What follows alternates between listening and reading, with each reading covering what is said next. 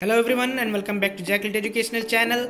So this is the time to reveal the results for the quiz contest which was conducted on 7th of February 2022. So this environmental science quiz is conducted every week on Monday on this platform to prepare ourselves for the environmental science entrances and to know something about our environment. So those who don't know the rules for this participation, let's move on to the next slide. So these are the rules for participating in this quiz contest. You can pause this video and go through all these rules. And yes, you can also become the top performer of the month and cash prizes will be awarded to the top performer from all the combined weekly quiz performance. So let's discuss the questions first.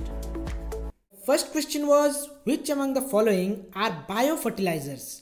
And in the options were Rhizobium, Azotobacter, Mycorrhiza and Azolla.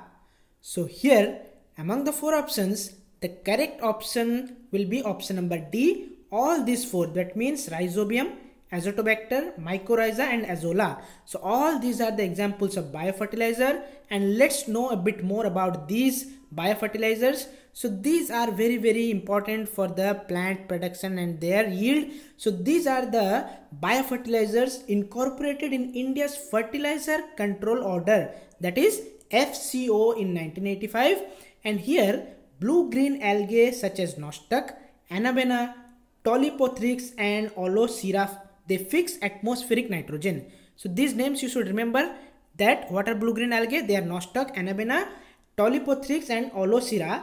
They fix the atmospheric nitrogen and are used as inoculants for the paddy crop. That means for the rice crops, they are used as inoculants. So they are the biofertilizers. And Azolla. So Azolla is also known as mosquito fern. We all know that. If you don't know, you should note down. It has been used as a companion crop for paddy for at least a millennium. So here, companion crop, what is the meaning? That means the crops which are sown together to gain advantage in yield or crop protection from the pest are called as companion crop. For example, the corn crop is sown along with the beans. Because if we plant together, if we sow together, then they will yield together more production. So they are the example of companion crop. Such as Azolla, which is a companion crop for the paddy production. So I hope you have noted down all these things. Let's move on to the next question. Second question is on our screen. The question is, which among the following are protected by the Wildlife Protection Act in India? So when was the Wildlife Protection Act? It is 1986. So we all know that. You should remember if you don't know. The options were sea cows, sea cucumber or sea fan. So these three organisms all are protected under the Wildlife Protection Act. So option D will be correct. That means sea cows, sea cucumber and sea fan are the protected species under Wildlife Protection Act in India. Let's move on to the next question. The next question number 3 is, which of the following statements is or are incorrect about the Global Environment Facility, that is GEF. So here you should be attentive that here it is mentioned incorrect. So here the options were, it was established on the eve of Rio Summit, that is in 1992, and it serves as a financial mechanism for the CBD. So here none of these will be incorrect because both these statements are correct regarding GEF, that is Global Environment Facility. So none of these are incorrect, will be the correct option for this question. So we'll know a bit more about the Global Environment Facility, and here is the screen where you can note down. So here this Global Environment Facility, which is in short called as GEF, it's a non-governmental organization based in the Washington DC, United States. And it addresses 6 areas. Yes, these are important. What are the areas? The areas are biodiversity, climate change, international water, ozone depletion, land degradation, and the related issues for persistent organic pollutants.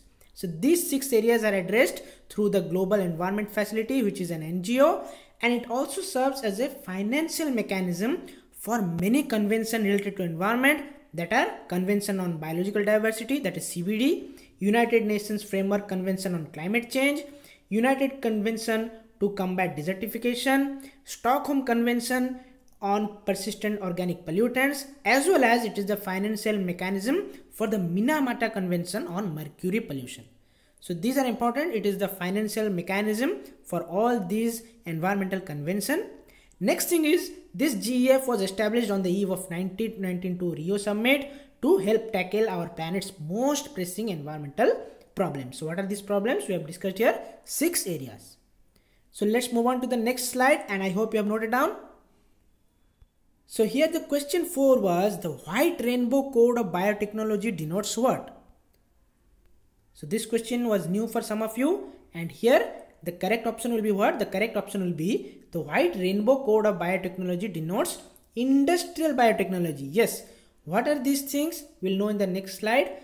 So white biotechnology or industrial biotechnology relies on application of biocatalysis in industrial process. Yes, it is focusing on the application of biocatalysis in the industrial process, and they are used widely in chemical, pharmaceutical, cosmetic, paper, textile, tanning and food industries, as well as in the power industries.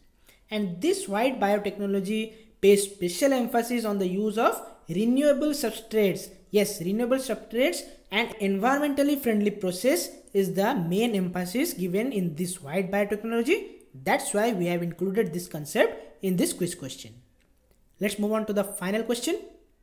The final question was, in which of the following type of ecological pyramids the individual in each trophic level are weighed? So किनका वजन को हम measure करते हैं in which of the following ecological pyramids? And here the correct option will be option number B, in the case of pyramid of biomass. Yes, here in case of pyramid of biomass, the individual species in each trophic level are weighed instead of being counted as in pyramid of number. So in case of pyramid of numbers, we are counting the number of individual, but in case of pyramid of biomass, we are weighing them. So it gives us the total dry weight of all organisms at each trophic level at a particular time. So what does it give? It gives us the dry weight, total dry weight of the organisms living at each trophic level at a particular time. So now it's time to reveal the results for this quiz contest. So here are the top 5 performers for this week's quiz contest. Akash Kumar, Casey and Shaw. They have secured 5 out of 5 marks. Congratulations to all of you. And also Usman Ali and Bhavik Bhagya, they have secured 4 out of 5 marks correctly. So congratulations to all of you. Thanks for participating in this quiz. And yes, if you like this video, don't forget to give a thumbs up. Subscribe the channel to get all further updates. No need to worry about the exam, how it will be and all. Just give your 100%, believe in yourself. Yes, if you have 100% believe in yourself, then nobody can stop you to conquer the success. So that's the thing I wanted to tell you. All the very best for the examination. My good wishes are always with you. All the best. Take care. Keep smiling. See you guys in our next video.